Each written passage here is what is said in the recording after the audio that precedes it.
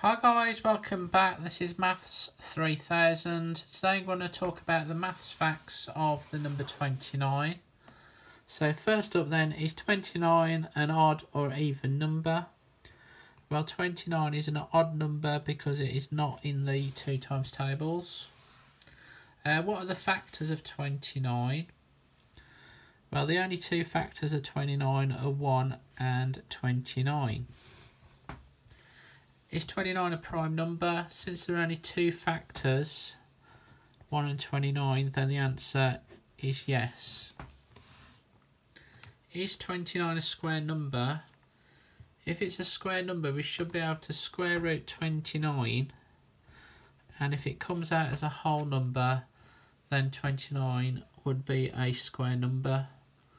So the square root of 29, so we get 5.39 to 2 decimal places. So to answer this question is no. Is 29 a cube number? Well, again, if it's a cube number, we should be able to cube root 29 to give a whole number. So the cube root of 29 is 3.07. So again, the answer to this is no. And what is 29 in Roman numerals?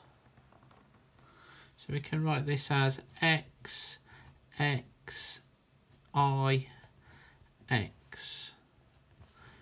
And finally, what are the other facts of 29?